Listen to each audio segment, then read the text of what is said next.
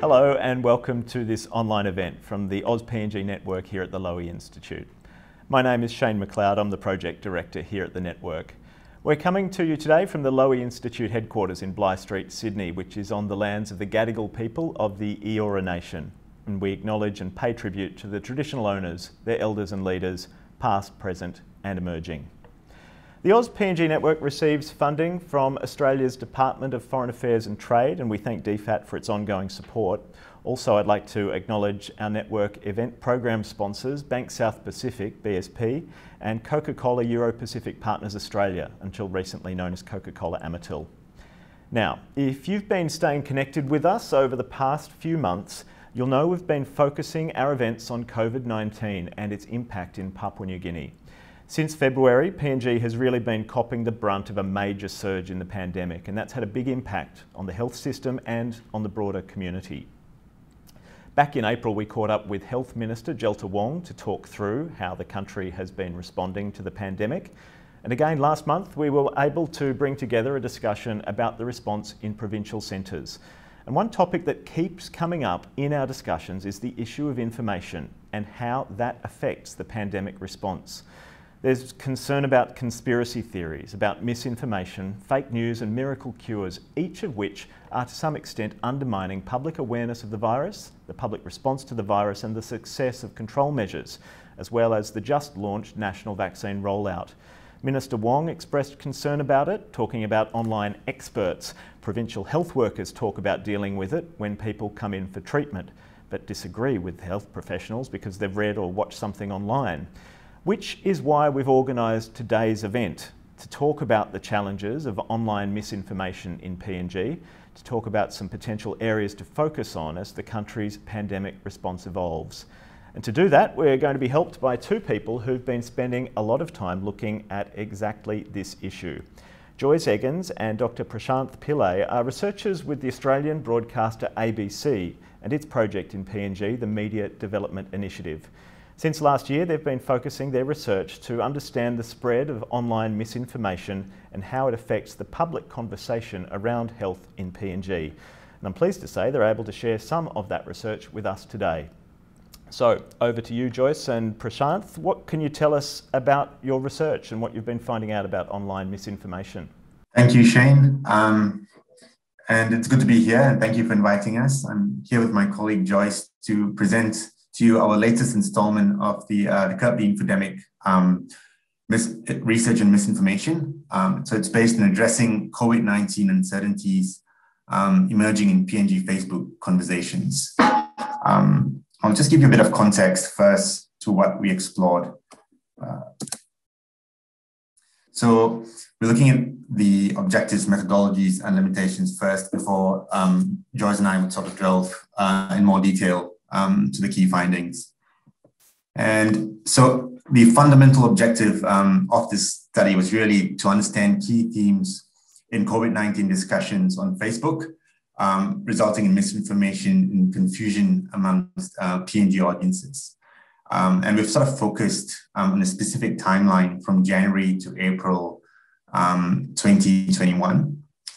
We have the intended outcome programmed as to inform PNG journalists and communication practitioners to produce relevant content to address misinformation. So that's the practical application that we hope to sort of achieve with this research. It should be mentioned that this research is a third installment. We have two previous installments, and the first was done March to April 2020. And there were some interesting findings coming out of that one, given that it was towards the start of the pandemic. And one sort of included audience confusion around what misinformation entails. And it also showed that there were different understandings of how media should address unverified information. So there's quite a bit of discussion on Facebook around that. And the second tracker we sort of implemented from May to June 2020. And this really showed, the findings really showed the preeminence of conspiracy theories for the first time sort of surfaced. And there was references to the establishment of a new world order, and the perception or the misconstrued perception that COVID-19 was possibly a man-made virus. So we were starting to see a greater sort of solidifying of these conspiracy theories. And there was also sort of concrete appeals for more clear data around COVID-19. So now we transition to the January and April part of the research. And I'll just move to the next slide. In terms of methodology, more than 36,391 posts were analyzed across 18 Facebook groups. And we sort of automated the process with a combination of Python software programming and sort of a customized concordance software as well. And it's just worth noting that the main unit of analysis for our entire research was the number of references made in relation to each theme in the research. And just for your knowledge, a reference to a theme is a unique instance when part of a post or its entity sort of highlights a broader theme. So it does not necessarily equate to the number of posts per se. And just some contextual observations more broadly. For this research, for this installment, we found that misinformation was predominantly identified in Facebook comments responding to news reports on COVID-19 and vaccines. So these were comments in response to a primary post, either published by a media news organization or a specific community. It should be noted that we've only analyzed public Facebook groups where the data was sort of accessible to all. We also found there was a strong public distrust and suspicion surrounding institutional support for vaccines. And compounding that, there were 25% more posts now relative to the same last year about PNG being a vaccine trial site. And we'll go into more detail on how this sort of developed in the subsequent slides. In terms of limitations, just very quickly, obviously due to our resource constraints, only English posts were analyzed for this research. And you know, as most of you know, trends are highly volatile from week to week in any social media analysis. So they should be sort of analyzed or rather interpreted in context to the time that we sort of sampled this data. And again, a small sample relatively of popular Facebook groups were analyzed. And they were based on reach numbers. And we've had like extensive consultations with the MDI team, and Joyce was leading those just to sort of pick out and identify the key Facebook groups that we'll be analyzing. And finally, it should be mentioned that Facebook comments to posts were only analyzed for posts with a high engagement rate. So we're looking at posts where, looking at comments of posts where there was a clear discursive value and a clear, strong sort of level of discussion that we could extract themes and thematic relevance from. Just moving on to the key insights very quickly. And one of the key dominant themes was around unsubstantiated claims of PNG as a vaccine trial site.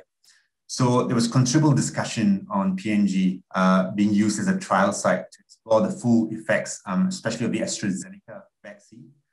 And there was a general sentiment that pharmaceutical companies and international governments were using PNG as sort of a test case amongst other countries to understand vaccine side effects and associated medical complications. There was also unsubstantiated claims that the World Health Organization was part of sort of a broader conspiracy to organize sporadic trials on vaccine efficacy in PNG communities. So it should be noted that 45% of posts also carried links to globally reported cases of blood clotting with the AstraZeneca vaccine. But what's interesting is that these references to posts and the sharing of posts from major news organizations, such as articles from The Guardian or the ABC or the Herald Sun, were often decontextualized from the actual editorial intent of these posts. So information was then misappropriated to sort of further a specific agenda as well. And that's something we found was a common theme, and particularly in this sample. So generally there was public distrust in a lot of pharmaceutical companies, international governments, as I said, including the WHO, just around vaccine purpose and efficacy. Just sort of moving on to the next slide and the next theme. What we also found was there was widespread misinformation and confusion around the purpose of vaccines and its impact on the immune system. So these were more sort of scientific misconceptions of what vaccines were supposed to do and the role they were supposed to serve. And there were three main typologies as to how this confusion was articulated. So I'll just sort of go through them quite briefly. The first misconception was that vaccines should not have any side effects. So posters questioned why vaccines were still being administered when there were publicly known side effects, with many stating that properly researched or manufactured vaccines should not have any of those side effects. And these claims were frequently voiced on the back of reports that were produced around the time PNG announced its acquisition of the AstraZeneca vaccine. I think that was around March 9th. The other misconception that we also sort of identified was that one should only be vaccinated upon receiving a positive COVID-19 test. So here we identified unsubstantiated claims that vaccines are meant to cure COVID-19 patients. And it was sort of people often had a polarized view on this, and they sort of univocally equated vaccines to sort of curing the pandemic in some respects. And finally, the third misconception that we sort of highlighted was that individuals who were vaccinated or are vaccinated need not take any further health precautions. And this was really in relation to vaccinated politicians in PNG who were criticized in posts for actually wearing masks. And many sort of interpreted that as a sign of weakness or the sign that the vaccine was not actually working as intended. And a lot of narratives were sort of based on that, into sort of criticizing the actual role of vaccines in the first place. So right now, we've sort of completed the two major themes, but I'll just sort of transition over and pass it over to my colleague, who will be able to sort of bring you through some of the remaining themes with more granular, localized detail as well. Thank you. Thank you, Prashant. I'll let you manage the controls on the slide over there. And I will speak to the next slide here. So we observed widespread criticism against church leaders who got the vaccination. They were seen as betraying their religious beliefs and their values. So under this theme, more than half of the posts believe that announcements by church leaders on taking the vaccine amounted to propaganda and as a way of seeking government validation. Sir John Ribat, a prelate of the Roman Catholic Church in PNG, was viewed as a key figure in promoting the vaccine. And just moving on to the next slide now, following from the findings of last year's tracker, there was a substantial number of posts on the effectiveness of home remedies in curing COVID-19. Remedies included steam baths, lemon ginger garlic drinks, and hot water. Most of these comments were responding to mainstream media news stories on COVID-19 vaccination rollout plans.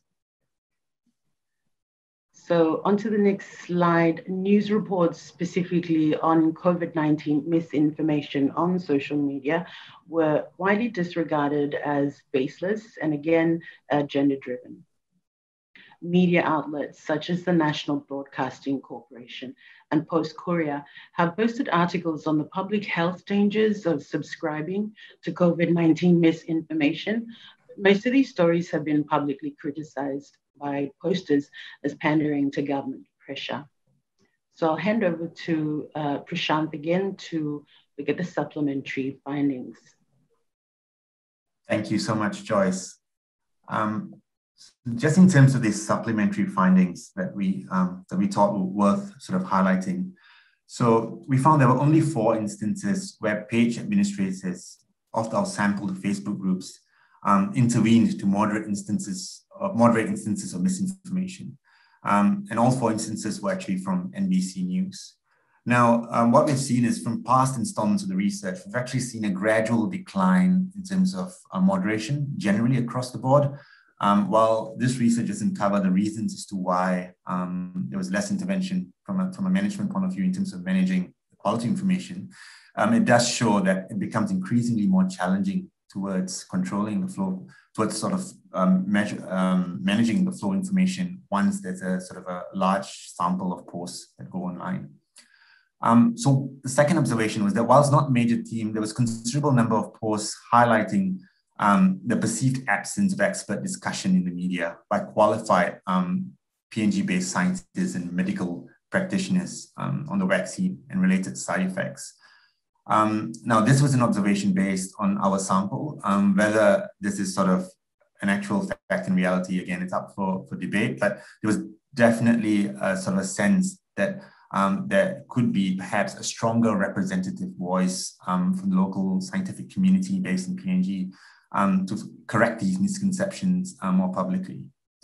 And the third sort of final finding was that, the supplementary finding was that there was an upwards trajectory in a number of posts relating to PNG as a vaccine trial site in the month of May, showing that this theme, if you look at it from a longitudinal perspective, continues to sort of dominate within the sampled mainstream social media conversations. So in other words, we would expect to see the predominance of these themes perhaps in the month and the month after, based on current trends, if we were to sort of do a predictive graph in that sense. So in terms of just summarizing this very quickly, and Joyce, feel free to chime in, but these were some of the main points. So there was, firstly, we looked at unsubstantiated claims of PNG as a vaccine trial site. We looked at also the confusion over the medical role of vaccines and how, that has affected sort of clear scientific communication. There was also, as Joyce had sort of covered in detail, criticisms leveled against vaccinated church leaders. It was sort of a burgeoning trend. There was unsubstantiated claims of home remedy cures, and this was something that we identified even in the last two installments of this research. So that's one consistent theme across the board. And finally, as Joyce mentioned as well, there was public disagreement around social media's role in perpetuating misinformation. And perhaps from a media practice point of view, this is perhaps most concerning, given that there seems to be an active effort required in terms of correcting how people construe misinformation, how they define misinformation, and what can be done in a more larger scale. Thank you. That's sort of the basis of our main research. And again, we're very glad to present it to you all today. Thank you. Prashant, thanks so much for that. There's so much for us to talk about there. I've got questions. I've lots of questions, but you might have some watching remotely as well. If you're joining us on Zoom, the Q&A function is enabled. You'll be able to lodge your questions there. And later in the hour, we'll be able to come to some of your questions as well. But this is a good time to bring in our other two panellists, because there is lots to talk about. First, I'll bring in Dr. Gary Now, who's the Senior Doctor and the Provincial Liaison and EMT Lead with the PNG National Control Centre for COVID-19. Good to see you there, Gary. Thanks for joining us. Good day. Thank you. And no worries. And Belinda Cora is joining us as well. G'day, Belinda, Secretary of the Media Council of PNG, a very well-known journalist in PNG and someone dealing with these information issues every day. So thanks for being there, Belinda. And I've got Joyce and Prashant there as well. Look, first question, I might actually come to you, Gary, because you are dealing with this day to day as a frontline healthcare professional. What impact is misinformation having for people like you, doctors in emergency wards, dealing with patients coming through the door? What do you see? Yeah, so thank you. The misinformation is rampant, and as the presentation is clearly showed, the misinformation across all mediums of media, especially the social media, and the types of misinformation are quite scary. The range of information and the accessibility to it, people's reactions to it, and then how the general perception of the public is to it, let alone health workers' perception towards the misinformation. We have a health worker population that has a lot of hesitancy towards the vaccination programs already. If the health workers don't get it, the general public are not going to get it. And a lot of the misinformation that was shared on the presentation, I actually interviewed over 100 health workers in NCDC, gauged their opinion before the vaccines arrived, just to gauge if the acceptance was there. And the results are similar to what's been said, and all of the fears that you mentioned there are quite evident in that little survey I did as well. Right down to now, we are looking at the increasing numbers that we saw recently with the surge. We are thankful that the surge is now settled down in Port Moresby. There are little surges that are happening across the country. The low acceptance of the vaccination, and then the potential for surges that will happen in the country. The low acceptance of the non-pharmaceutical interventions as well in the general public. It's a scary outlook for us as health workers. I might jump in and get Belinda to talk to us about this as well. Belinda, you're a journalist. You've been working in the PNG media for nearly 2 decades.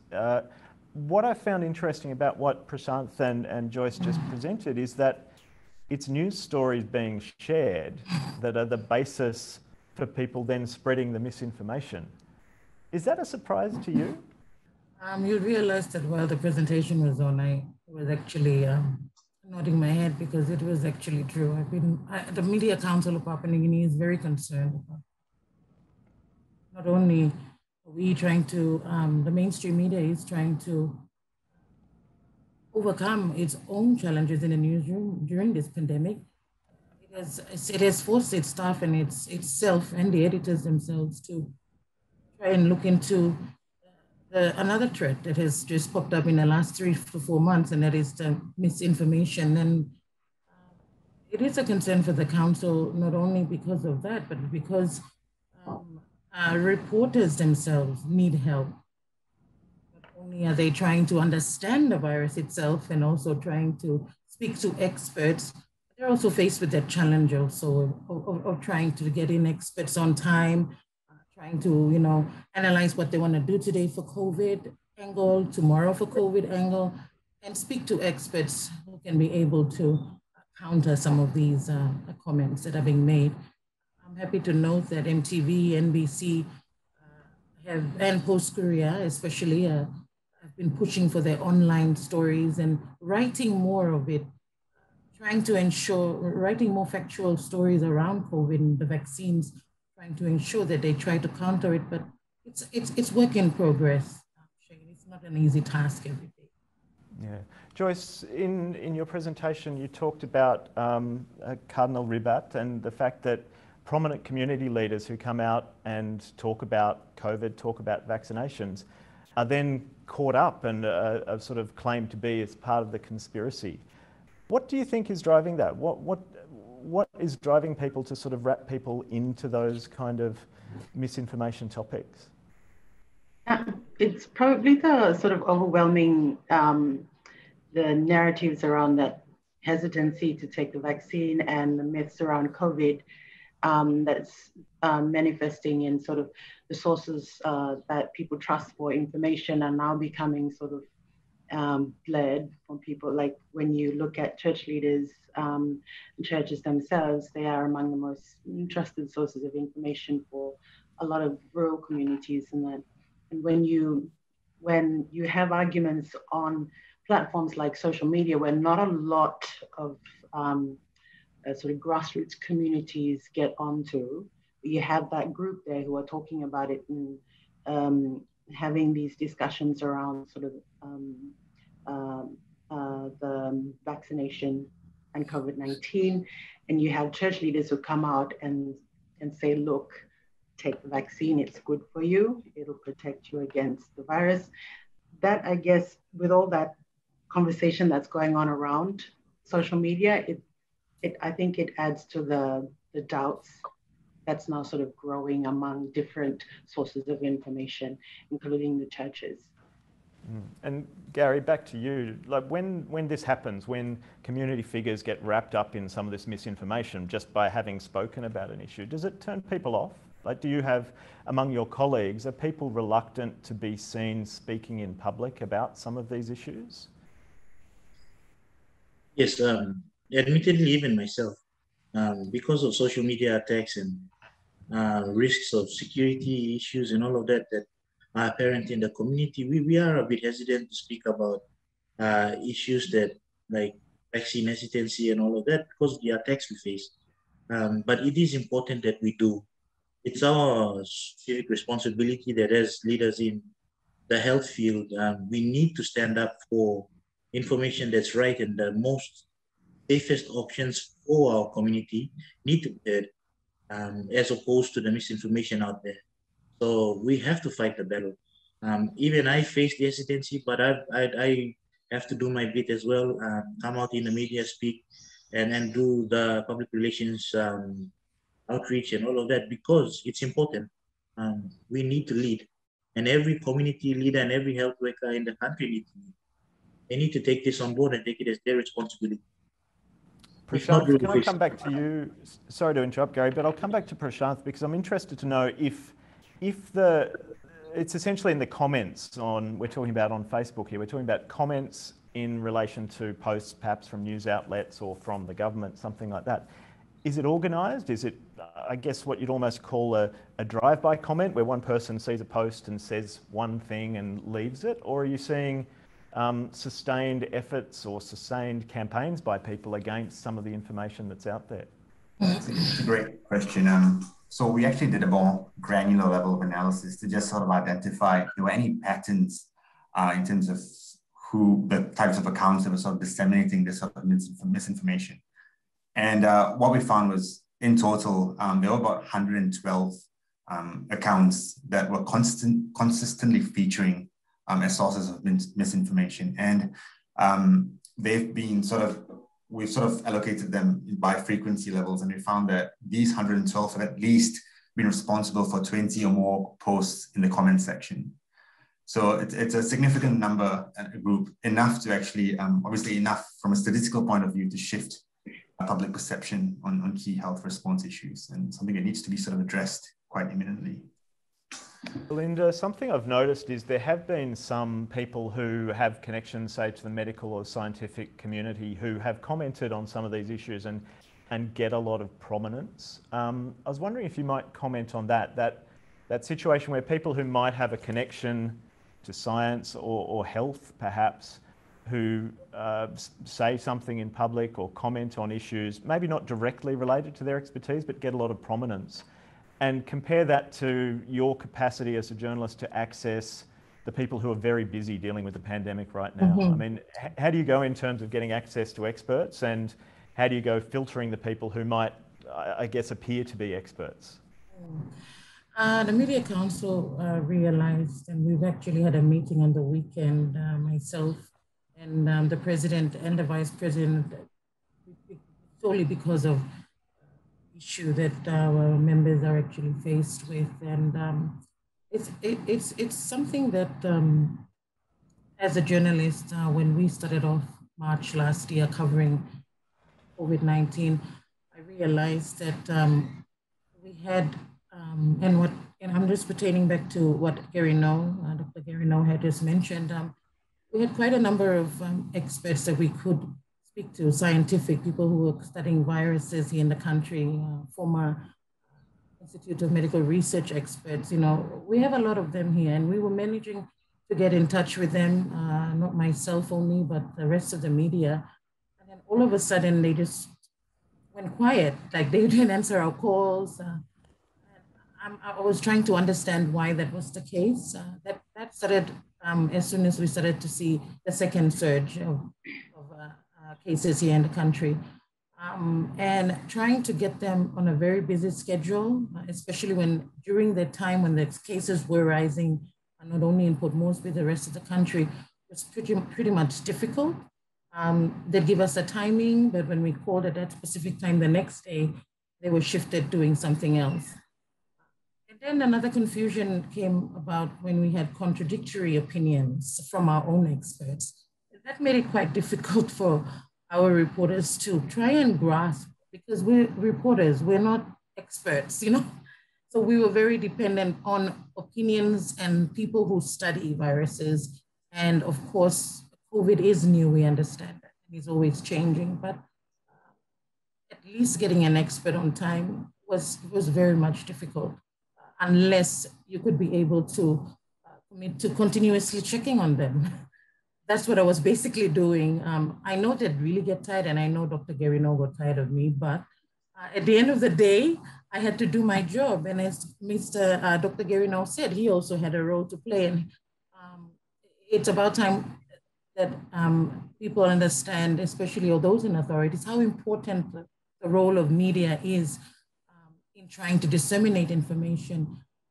And the experts who were able to understand that and grasp that was making life easier for us as journalists by picking up the phone and answering our WhatsApp or answering my call. That's basically how it was helping my story. When I was, trying to put out a story without having an expert opinion, it just didn't seem right. I felt it was not justice for people who needed the information, and not only just the information and update on the number of cases, but explaining to them what this vaccine will do to you and how many cases we're having now and what's the risks we face. What are the risks we face? That can't come from me. That needs to come from the experts, and I'm just the platform providing that. So we always had to be reminded of that. And more importantly, that has been a challenge for many journals who have been covering COVID so far, and that is ensuring that we have that expert voice as clearly highlighted in the research. And I think I'll come back to this question of experts and who are the best people to be communicating some of these messages. But I wanted to jump back to something that came from Joyce and Prashant's presentation earlier around moderation. You mentioned that there'd been a few examples of moderation you were able to find, but I also know, just from moderating our own Facebook page here at the Institute, moderating social media is a massive challenge. It's a huge effort. But I'm interested, and I don't know if it's something for you, Joyce, or Prashant, how can it feasibly work in terms of that social media space? How can you manage that flow of commentary, that flow of information, which is driving a lot of the misinformation? Where does the responsibility lie, do you think? Maybe Joyce, if you'd like to talk about that first. That's a full-time job to be moderating online, especially on Facebook, where most of our media are sort of reaching their audience and audience commenting. I think we saw, to some degree, an attempt to moderate the conversations, but I think, as I said, it is a full-time job. It does need someone to sit there and actually think through the comments that are coming through, and especially if they're generating more and more comments, to have someone also have information that's accurate on hand to counter. And these are the types of people who also need, I guess, access to support, such as how to look at the integrity of the information and how to respond respectfully, diplomatically, still sort of encouraging engagement and dialogue, but presenting also countering with accurate information and sources for going into it. That is a struggle sometimes with media organizations, because they don't all have sort of the human resources and the capital to do that. And that is an area I think should be looked at as well, to support media organizations to sort of have someone there full-time to moderate their online spaces, and especially Facebook. There's also this, we use a lot of WhatsApp in the country, and there's a lot of information flowing through that space as well. And then it comes through onto Facebook or vice versa. And so even where media organizations are reaching out to their sort of audience, listener groups or whatever through the WhatsApp, to be really sort of careful about how and what kind of information is going in and out of their closed groups or pages and stuff. Gary, I imagine from the pandemic control side of things at the National Control Centre, these information issues are a massive challenge. In terms of capacity, does PNG's government, does the department have the ability to put the type of resources in like that could, I guess, provide almost like an online, on-demand, interactive service? It just seems like such a huge ask when you're thinking about all the other tasks that you're managing at the moment with the pandemic. What do you think is feasible?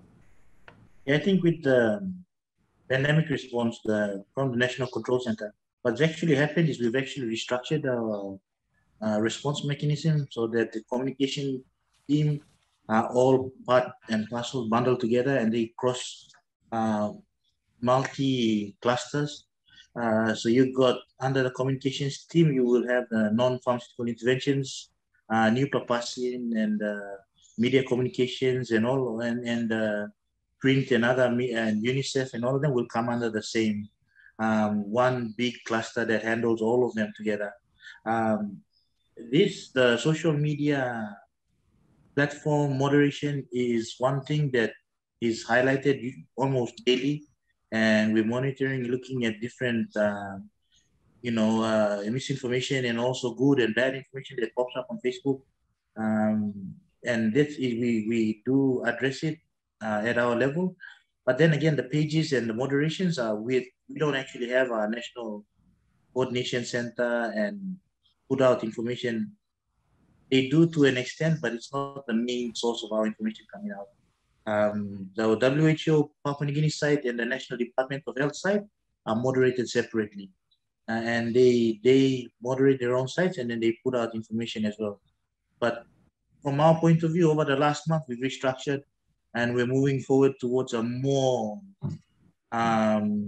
cross-level communication structure that bundles all the communication together. So we have one streamlined message, and everybody preaches the same thing. So there's no, confusion about what we're talking about and different opinions.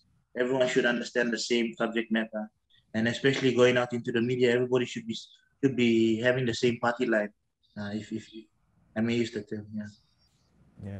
Thanks, Gary. So I want to talk about experts and this challenge that I think is inherent in some of the social media sharing of expertise, because if people are being caught up, being wrapped up in conspiracy theories because they comment on things, how do you cut through that? Who are the experts who would have the most cut through? Belinda, I might come back to you, and just from the journalistic perspective, who do you think have been the effective communicators with the public around COVID-19, and what are the things that you think are the skills that people need in communicating some of these challenges? I think there's been probably a number of committed experts I've been able to talk to and have been easily accessible by the media in the country. I think the Deputy Controller, Dr. Downey, I know he's been a very busy person in the last couple of months, but he's been able to come out strong with actual findings and statistics, and because he has access to WHO and also the health department and also PHAs around the country, he's been able to at least give us opinions and of course views in relation to different angles to COVID, especially during the rollout, and of course the virus itself. I've also seen Dr. Yokopua at the Port Moresby General Hospital. That's been really good with assisting the media. We've also had one or two female doctors also, Dr. Mary Bagita and also Dr. Kendino from Port Moresby General Hospital have been able to also speak with us. And you also have Dr. Glenn Mola, who has been able to speak with the media. And I think for now, those are the only people I can think of that has been able to speak to us more openly about the role they play, and maybe because they've been given that permission to do so at that level, or they see within their role that it is important to talk to us about the issues surrounding COVID and vaccines. And what's even more important is that the reporters that are interviewing them understand what they want to get from them, which is also another challenge in itself. Understanding what's happening on the social media front, what's trending, before you even ask a question, is also very, very, very important, because it enables you to write for relevance, of what's currently happening in Papua New Guinea. And when you talk about mainstream media, I think a lot of people tend to forget that we're quite small and we're trying to penetrate to the whole country, and it is not easy.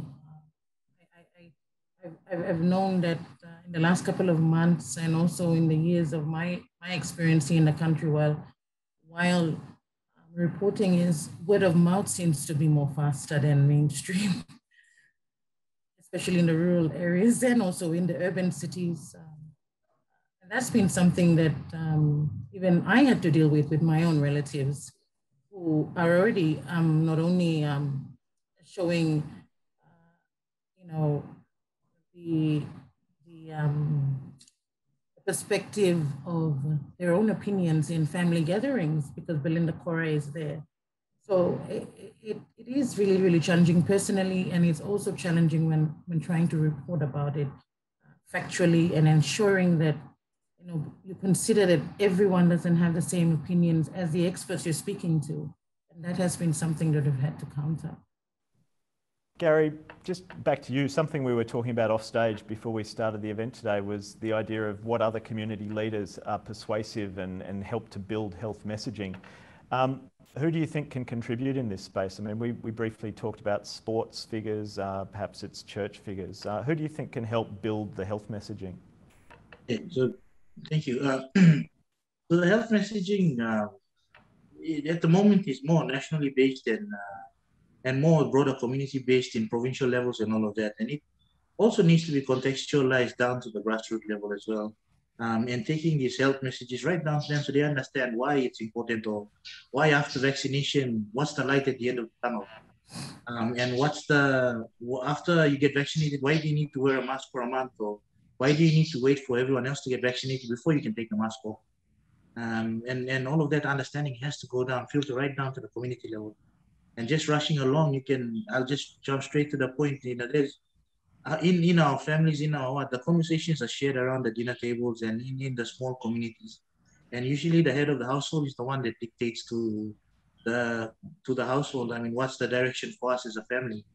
I know it's difficult to see, but we've got to really get down to that level and address the information on a personal level to individuals, and then on a family level to families, messaging towards families, and then messaging towards communities, and involving community leaders in structures that are already existing.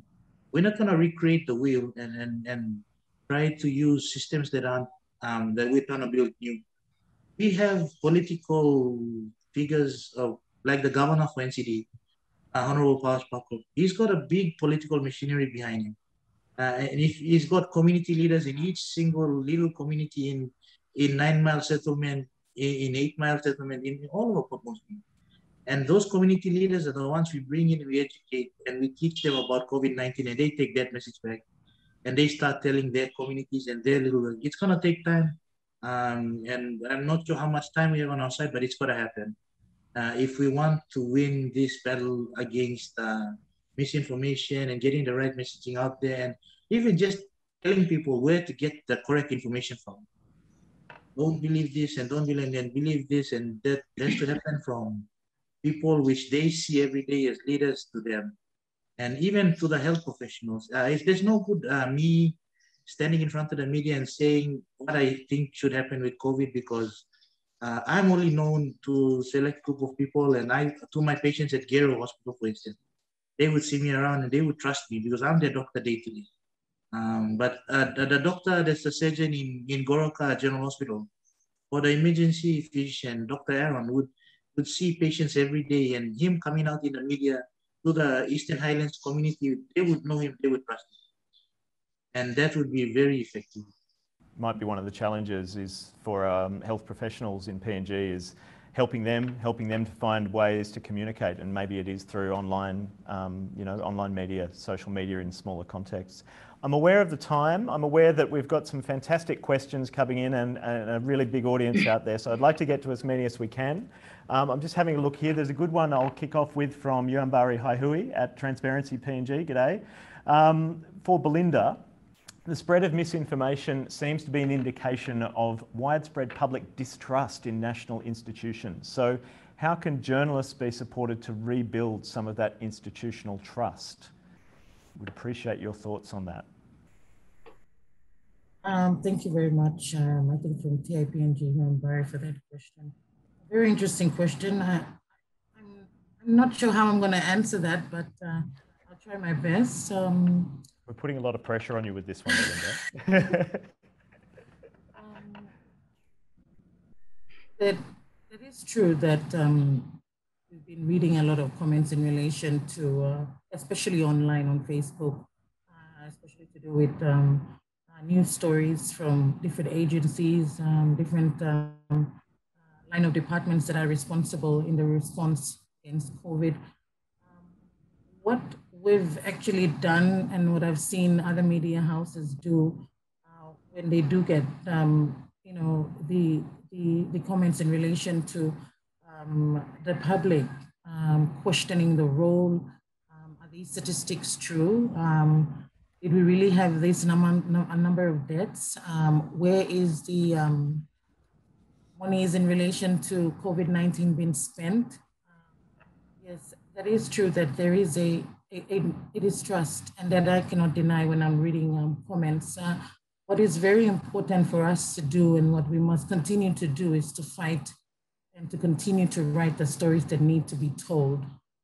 And that has not been easy for us as a mainstream media, but we will continue to pursue a lot of our outstanding follow-ups, and we will continue to call the people that need to be answerable and responsible for everything that is surrounding the response of COVID in Papua New Guinea. And I think it's work in progress for the media. I think we'll need to continue to do that in the next couple of months. So that's all I can say for now.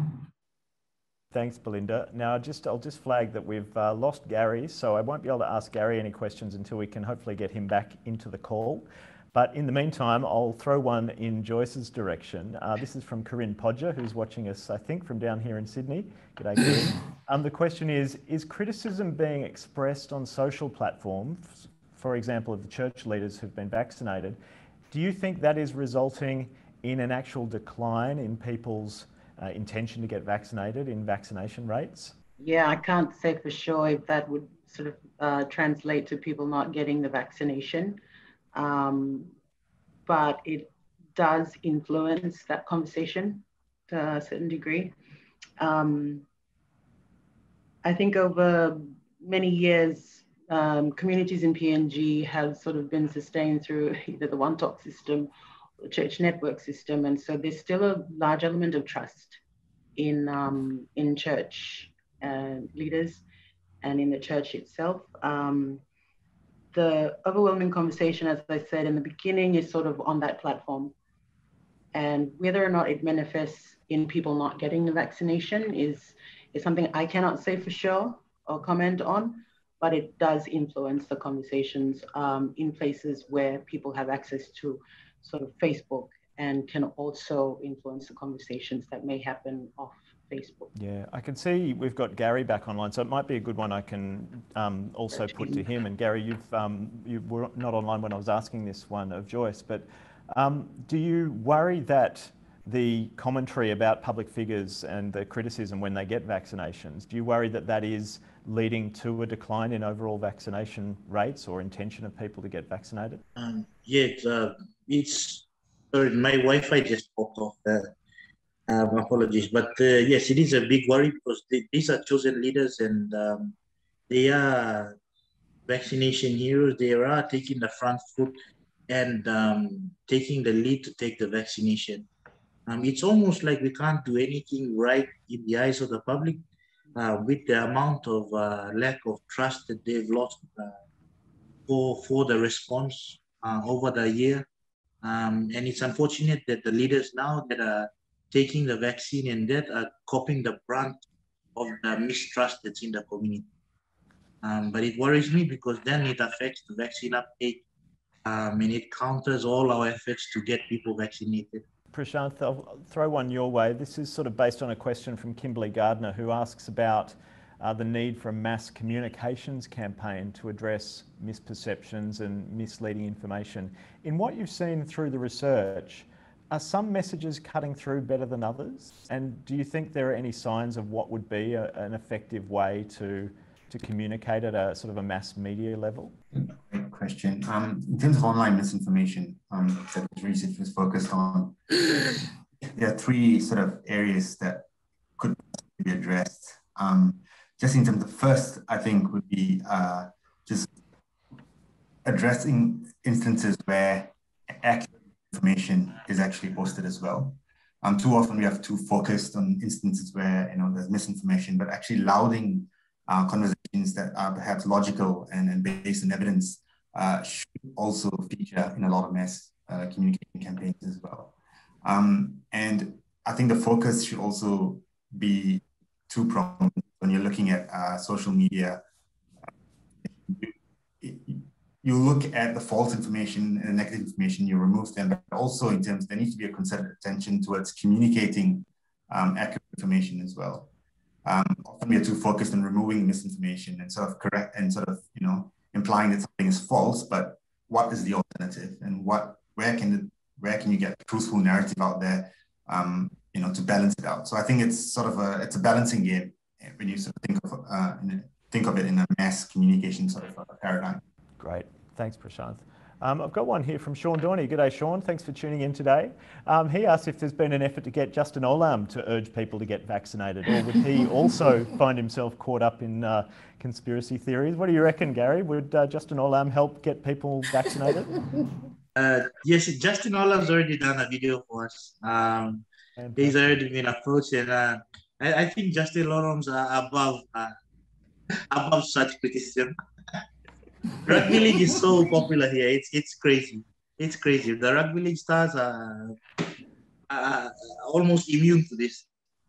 Well, it can definitely help, I think, build a bit of momentum. All right, next question. One here from Anne Kruger, and I might send this one your way, Belinda. How confident do you think reporters are in dealing with misinformation online, and do they need more support to identify and respond? And I might also get you, Joyce, to respond after Belinda on that one. Yes, a very, very important question. When it comes to misinformation, I must point out that the council had realized that a lot of our reporters definitely need a lot of help. We have a lot of young health reporters who have been pushed to cover the pandemic all of a sudden without enough weapons to arm themselves, especially how to ask the questions they need to ask, and trying to analyze information and put out to the public. So it is very, very vital that our newsrooms get that help. The council at this time is working with partners like the UN, WHO, and the National Coordination Center to start holding trainings in the next couple of months for our reporters here. This is to help them to better understand and have experts in there, doctors and especially nurses, and also people who are able to assist the council and give us enough time on the weekend just to ensure that we are able to help our reporters at this time, because I guess the older reporters in the newsroom are also busy with other rounds. They're not able to help many of the reporters that are new and young and trying to do health rounds and do the COVID rounds. So but that would be also good to point out that, yes, our newsrooms definitely need a lot of help at this time in order to counter a lot of misinformation that is not even filtered due to newsrooms not being able to have that capacity to do so. Joyce, it's probably something it's going to keep you busy. Something you and might it be is, yes, doing some MDI around. Yeah. Yeah, I think for a lot of the newsrooms, there must be an appreciation of sort of the numbers that are out there and the reads that they do, and the ability to go out and get a story every day and file for hourly bulletins or your main bulletin. And there is a need for sort of content research support in newsrooms. So you have your people go out and you collect stories and events and stats and you come in, but there's sort of depth to the information that you need really quickly. And you need someone who can get that for you really quickly. And so that is an element of support that certainly we've been doing sort of here with media organizations, our partners, the national broadcasters and that, but they're finding it really useful to have content guides that just give information from policy to stats to sources for references, and for them to quickly just access it and go, okay, that's going to help build a story on this that is using sort of credible information straight at their fingertips, because time, every day they're meeting deadlines. And again, some of the challenges of doing that kind of business in this country.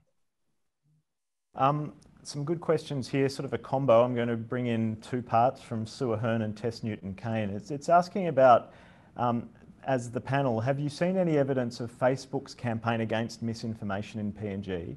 And do you have any signs or examples where Facebook has stepped in to moderate or remove posts that are perpetuating misinformation? And Gary, maybe I'll come to you on this. I mean, through the NCC, have you had any outreach from some of these social platforms and ways that they can help you around these information challenges? Yeah, no, so Facebook, as an organization, has reached out to Papua New Guinea and made it clear that they will be addressing the misinformation in the country.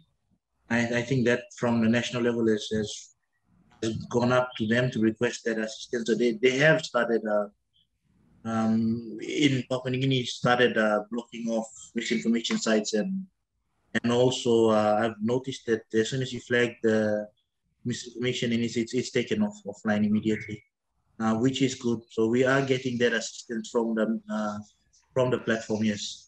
That's good to know, Gary. A follow-up question for Prashanth and for Joyce on their information from earlier, and it's a question from Sharon Pingy. And she asks if you've been able to do any analysis of some of the commenters to get a sense, are they real users? Do they have older accounts? Are they more, burner account type setups? Are they real names? Do they have any specialization? Are you seeing that? Have you been able to dive into that to get any sense of that? In terms of the Facebook analysis, we didn't do it at that level of granularity. So we could tell if accounts were similar, but we couldn't determine if they were actually bot accounts. I think from an analytical point of view, that's easier to do with Twitter because there are proprietary software out there where you could actually determine if an account exhibits patterns of that of being a bot or an automated account, but it's slightly harder when it comes to Facebook from my understanding. So for the analysis that we have done so far, we've just focused on patterns of accounts that are similar in terms of responding or commenting on misinformation, but we haven't yet developed sort of a plan to actually look at whether these were bots, just primarily because of the complexity involved at the moment, just to delve into the information. All right, now I realise we're very close to 2 o'clock, so I've possibly got time for just one more question, and that is, who should I send this one to? Perhaps to Joyce or Prashanth, to ask you if the most virulent, I can't believe I actually said that correctly, misinformation, that's such a hard word, tends to use images as well as text, or is it just text? So what really catches people's attention? Do you get a sense of that? Yeah, I think the images, the text that come with images naturally catch people's attention, and they'll probably watch a little bit of it or 3, 4, 5 minutes into a video or something. If people are posting stuff that's text-based only, there's sort of less uptake on people, I guess, engaging with it. But where you have, this is generally speaking, and not just sort of on COVID and information around that. Yeah. But I've not seen a lot of that. Yeah, sorry. You go on. Yeah, no, I've not seen a lot of that on Facebook compared to what's circulating on WhatsApp. Right. Because we're getting a lot of audio materials, images flowing through WhatsApp compared to Facebook. And so that might be another platform that needs sort of attention from the administrators. And harder to dive into. I did see one very last question I'm going to throw in from Arabella Colliwan, which just asks, and Gary, I might bounce this one back your way, do you feel like enough health experts and professionals have been public and talking about these issues? And if not, would you like to encourage more to do so? Yeah, easy answer is no, not enough. There's got to be a lot more health professionals out there talking. And like Belinda said, we have to reach out. We have to feed the beast. The media is a big beast and it's hungry. We've got to feed what it needs. If not, it's just going to go around looking for information and then start putting out information that we don't want put out there. So we've got to provide the factual information, the correct information, and a lot more health professionals have got to come out and start talking and then start helping the response. Get the wheels rolling. So I realize one of our young emergency physicians, and I thank you for the question. It's really true. We all need to be doing our part. And I encourage any physician, anybody listening out there as a health professional, you got to start advocating for the right things to be done now. Gary, thank you very much, and thanks to you and the rest of our panel, Belinda, Joyce and Prashant. Thanks so much for being part of this conversation today. Thanks to you watching remotely. I hope you've enjoyed the conversation. It's just the tip of the iceberg. There's so much to be discussed in this area. We'll be sharing a link to today's discussion shortly on email, and as soon as it's available, you'll get that message. Thanks to my production team who helped make this all happen today, and to our event sponsors. We appreciate you tuning in today and look forward to our next event from the Aus-PNG network at the Lowy Institute. Bye for now.